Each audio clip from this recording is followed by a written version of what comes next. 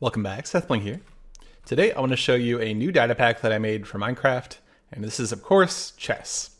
This actually has a full rules engine and you can play real games of chess with all the rules. So let me show you how to use it. So first of all, if you don't already have this menu up, type /reload and you'll get a menu, and you can either join Team White, join Team Black, or start game with this menu in the bottom left. So I'll join Team White, which is the first team to move, and I'll click Start Game. Now it's White's turn to move. So every piece that has valid moves is now highlighted or outlined.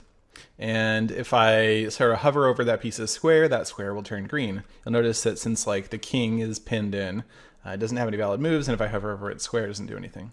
Let's do the classic opening move, pawn to king 4. By the way, I have no chess strategy knowledge at all, so I actually had to do quite a bit of reading to implement the rules engine. So the pawn has a valid move. Now I'm going to move for Team Black. I have a special debug mode set up that lets me play for both teams. Normally you wouldn't be able to make a move for a team that you're not on. So here's this knight, which is a spider jockey. He'll move over here. So now I can move the queen is no longer pinned, so I can move the queen out. So let's go ahead and do that. And yeah, so make some more moves. Now if I select the queen, it's got a lot of different options for where I can move, and if I highlight any of those squares, it'll show up. Let's go ahead and have the queen move over here. Now this puts black in check, and you can see that in the text. There was also a little thing that popped up in the middle of the screen. So black is in check, and that means that the queen is threatening the black king. So you'll notice that the pawns no longer are highlighted for black. Because they can't move. You're not allowed to make a move that leaves your king in check or would put your king in check. So the only valid moves are basically from one of these three pieces to take the queen. So if I select the queen, you'll notice, well, that's the only move, even though normally she'd be able to move diagonally. Same for the king. The only valid move is to take the queen, because otherwise the king will be left in check. So this was the part that was very hard to get right, making sure that you couldn't make a move that will put your king into check. Let's see, what are some other cool things? So let's go ahead and move out the pawn. I can go ahead and take that pawn. I'm going to move the bishop out. I'm going to try and get myself into a position where I can castle. So let's move the bishop out. Oh, here, let's see. I can move the knight over here. So, okay, so this is a move called en passant, which is a really kind of esoteric chess move. If a pawn moves kind of forward 2, which is only allowed to do when it's on its initial row.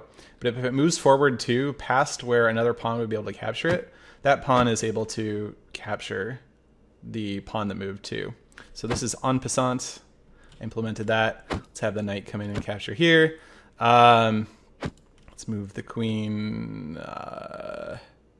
I don't know. Let's move the queen here. So now I can show you castling, because so castling is a move you can do when your king hasn't moved yet this game, when your rook hasn't moved yet this game, and there's only clear space between the king and the rook. What happens is the king moves over 2. You'll notice the king can't move here because that would put it into check from the queen.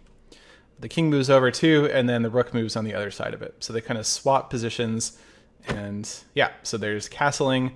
The queen can come in here and move in. Now the only valid move, oh, actually the bishop could take the queen. So the king can either move out of the way, take the queen, or the bishop can take the queen. Yeah, so it is a full rules engine. Let me show you a couple other special cases that work hard to make sure they worked. So for instance, if the black pawn moves here and puts the king in check, not only does the king have a valid move of trying to move away, the pawn also has a valid move of taking the other pawn and no longer having the king be in check. So similarly, if the queen moves here, it'll put the king in check. Normally, the king would have to move out of the way, but it can also move over here and get the rook to go in the way of the queen, and that'll block off the queen's attack. Let's see. Let's go ahead and move this guy out. I've also implemented promotion. So if a pawn gets to the other end of the board, you can promote it to a queen, a rook, a knight, or a bishop. Usually the choice is queen, which will of course put black in check. So now the king here for black needs to either take the queen or move out of the way. Let's see if I can't put the king into checkmate. Let's see. I'm not, again, I'm not super good at this. Let's try, I just need to like, let's get all the like important good black pieces out of the way. And I need to make sure that the king is being threatened from a lot. So black is in check. Interesting. So the king actually doesn't have a valid move right now because these 4 spaces are being cut off by the queens as well as this one, and then this one's cut off by the bishop. So the only valid moves are highlighted. They're the bishop moving here to block this bishop.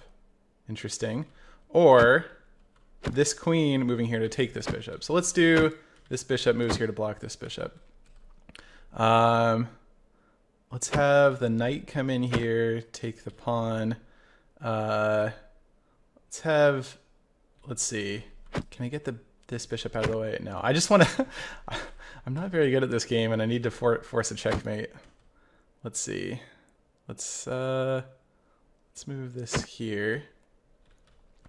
So this knight, I need this knight to be like threatening the king or something, I think. Bishop. Okay, the bishop. Oh, the bishop can't move out of the way because then that would leave this bishop checking the king. Let's just do a dummy move over here. Okay, so now that the king will be in check, and that's it. Okay, I wasn't sure that was going to be checkmate, but I thought it might be. So now the king is blocked off here. Those 2 squares by this queen. These 2 squares by this queen. This queen is also blocking off. Well, both queens are blocking off these 2 squares. This bishop can't move to take the bishop or anything. Like, he can't do anything useful. The knight is threatening the king. Nobody can take the knight or the 2 queens. So that's checkmate, and the game's over. Yeah. So, like I said, I don't actually play chess. I had to do a lot of reading to learn all the rules to actually implement all this stuff. But it should all work correctly and not allow you to make moves you're not allowed to make. I didn't implement things like the 3 repeated position rules. So that's like a draw rule or a tie, where if you have the same board position 3 times and the same player is moving in those board position 3 times, then the game is a draw. There's some other types of draws that I didn't implement. I also don't have any sort of clock, so unclocked games, but it does work, and I think it looks pretty good. I think I like my choices for the different the pieces. The bishops are you know, like, it's kind of look like religious figures. Queen polar bear, blaze king, and the iron golem is very regal as well.